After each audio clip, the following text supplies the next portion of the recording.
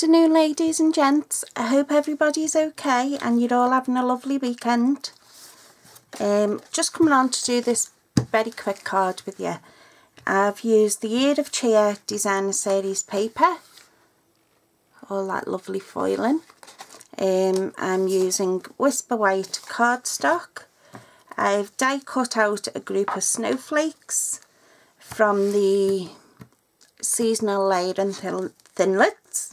I've also die cut out some of the Christmas trees from the card front builder thinlits. Try saying that when you're drunk. And I'm just going to show you how to put this card together. Now I need my bone folder, which I've not brought in with me, I don't think.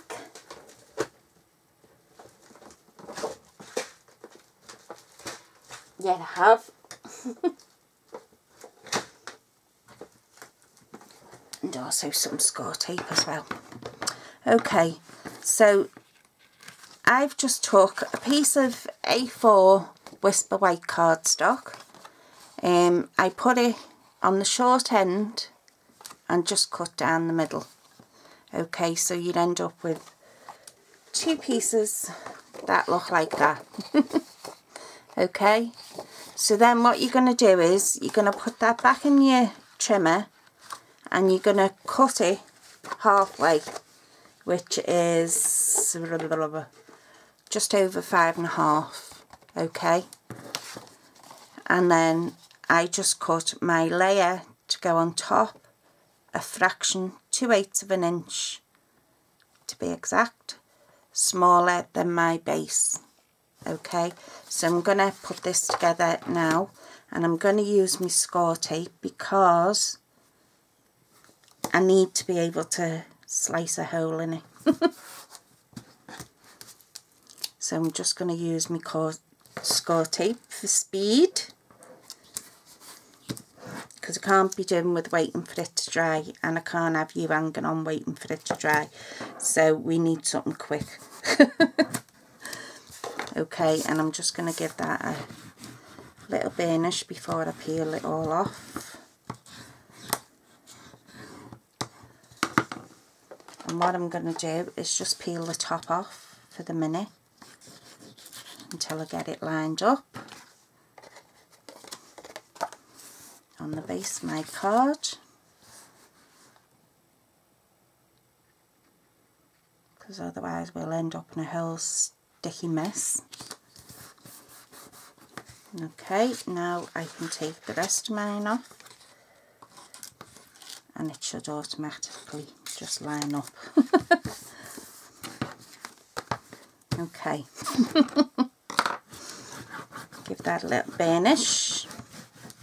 Now these pieces, this one measures 3.5 by 4.5, and I've just scored it at the 4.5 and burnished it. Okay, so this one measures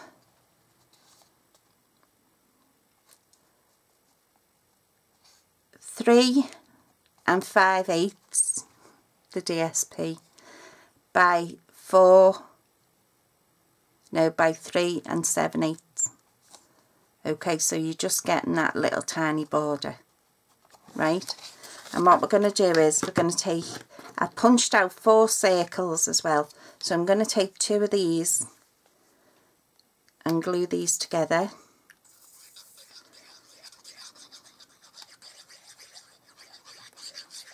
Just to give it that bit of stability, that's all. And just throw your glue, you know, across your table. And then I'm going to stick that between my card and my DSP. Okay, so we're just going to stick it there. So you only need tape on one side of your circle.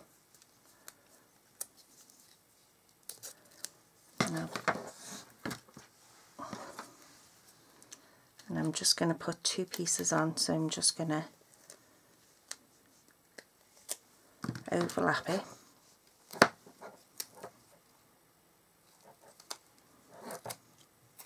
As I say, you're not going to see this anyway because it's going to be under the DSP.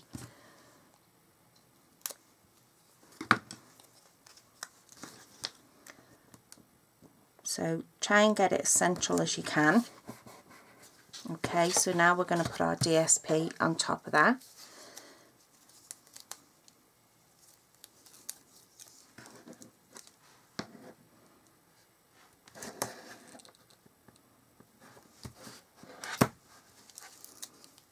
And I'm going to cut off them bits that are left hanging off the edge. Look, even the sticky strip doesn't like me. Oh dear, one day I will find a glue that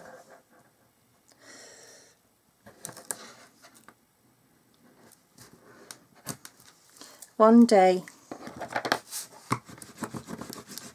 Okay, I'm just burnishing that down, and again I'm only taking one piece off, like I say, otherwise I'll end up in a whole sticky mess. And I'm just going to try and get that as central, as lined up as I can.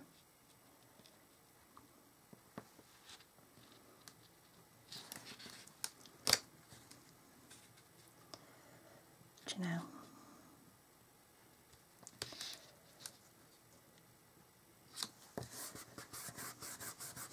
There we go. And again, I'm turning it over and taking the rest of my sticky strip off.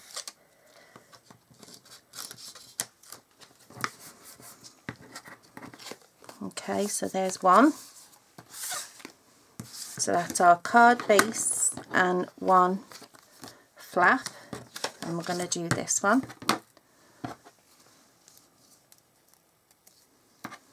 And the same with this one.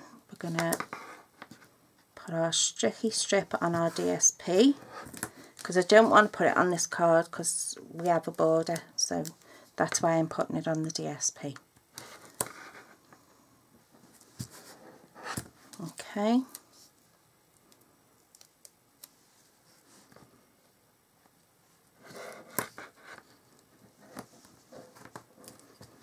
And do you know what I think it is with me? I think I try and rush to get things done. And it just gets me all kerfuffulated, if that's even a word. Because I don't like my videos being too long, because I know, you know, it's taking up your time, sort of thing. Now again, we're going to put our sticky strip on the back of this, and we're going to sandwich it between our DSP and our cardstock.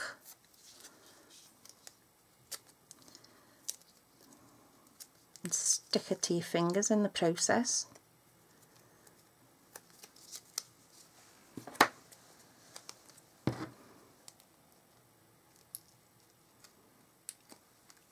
Okay.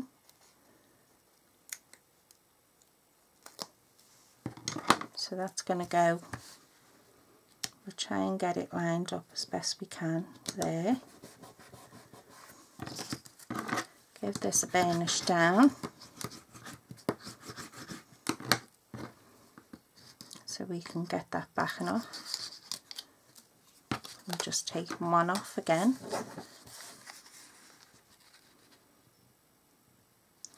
Till I get it lined up where I wanted it to be. Just there it'll have to do. Again, turn it over and take your other backing tape off.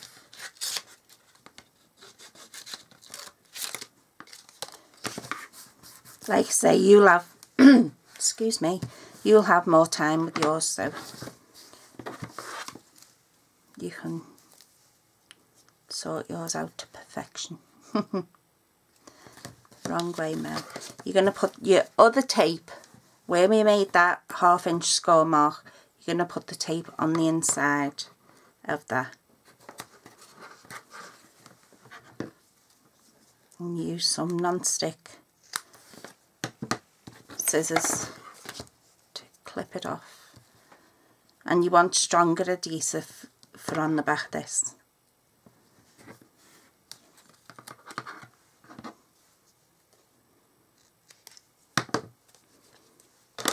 Okay, now what we're going to have to do is get our card lined up. This is going to wrap around the bottom, okay, but what's going to happen is we're going to take our bone folder,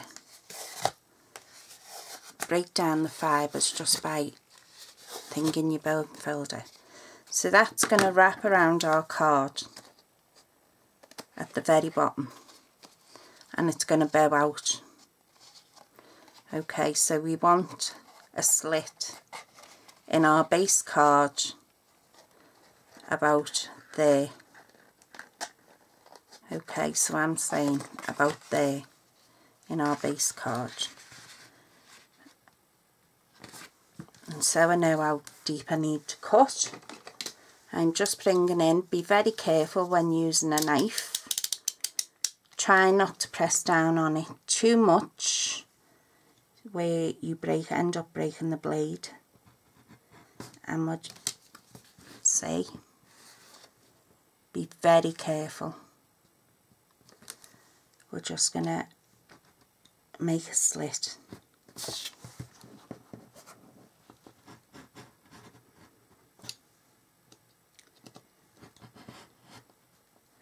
Okay, now I can go in there with my scissors and just make that a little bit wider, because that slit's there. I can just shove them in and make that a little bit wider.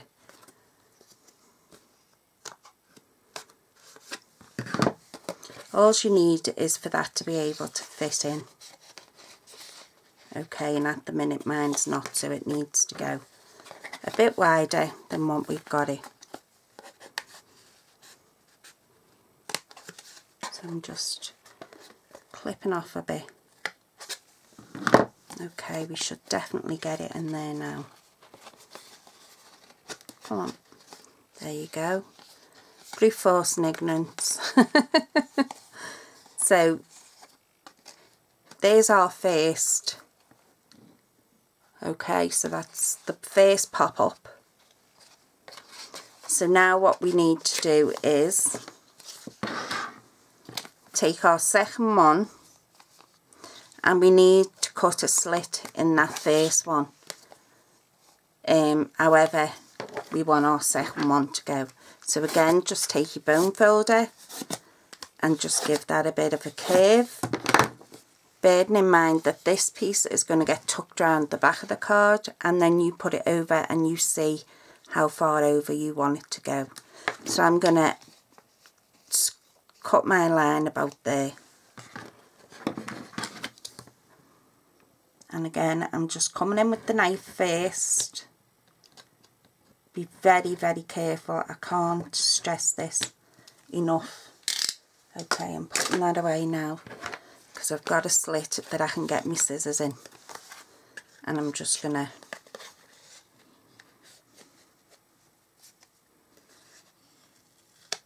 clip that down the way so that I can slot this one in. Come on, just give it a wiggle. It will eventually go. Because you don't want it too loose whereby it's going to come out all the time. So you judge yourself. You can measure it or whatever. I'm just doing mine for speed, so I'm not taking up all your time. Right, now you're going to take off this backing strip.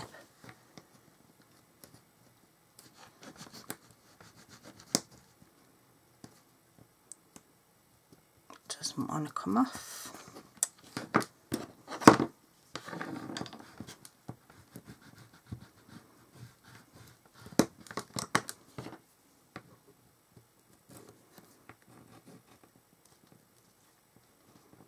Oh, come on. Taking the whole flipping strip off.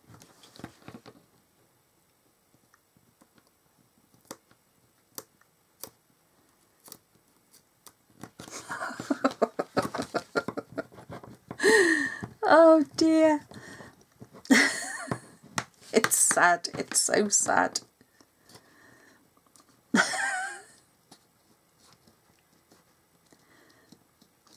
Okay, we're giving up on that as a bad idea. I'm just going to go for it with my sticky strip. Can't be sat here all day. And I know you can't be either.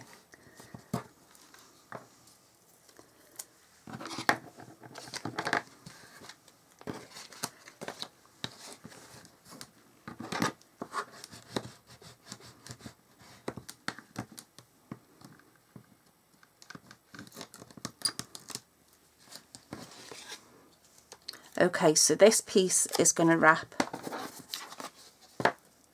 around the back. Okay, and you're going to give that a quick burnish because we're stuck on top of our sticky strip. Okay, and you're going to do the same to this end. Will we be able to get it off?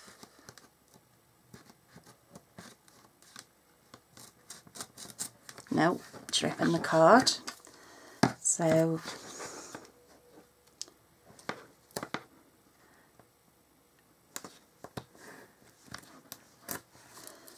if there's any sticky stuff manufacturers out there that need a tester, feel free to get in touch and I'll test your products for you.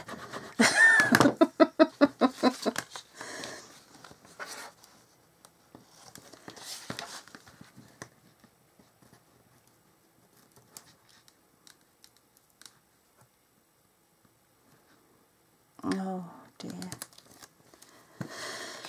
Okay, so this one, stand your card up so that it lines up and bend it over.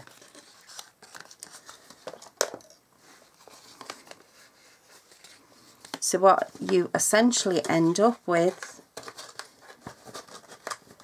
is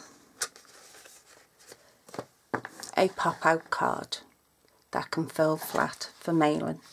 Okay, and as I say, I just die cutted some Christmas trees. I'm just using wet glue on the back of these for speed. And I want them to go on here.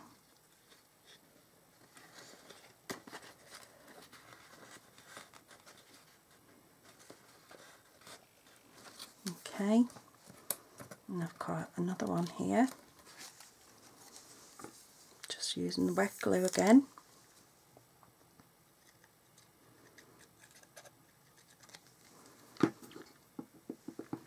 Okay, I'm just going to stick this one round to the side. You can embellish yours however you wish. I just wanted to show you the basic construction of the card.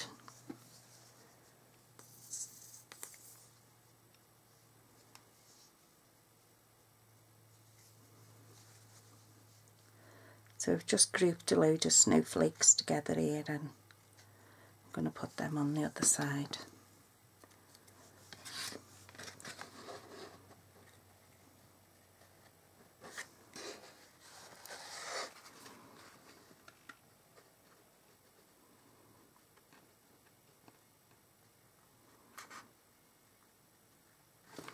So that's a fun bendy card, and what you can do is come in with your clear Wink of Stella and just go all over your trees and your snowflakes.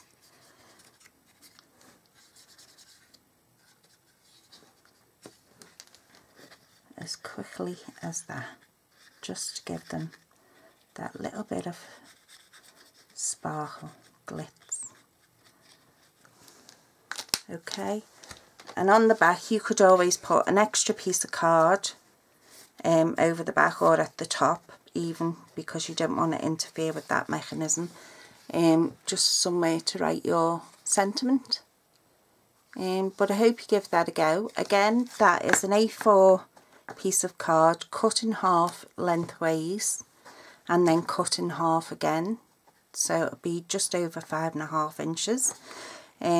This tab here is 5 4.5 by 3.5 inches high, and it scored a 1/2 inch, and this one was 2.5 by 4.5, that was it, and scored a 1/2 inch.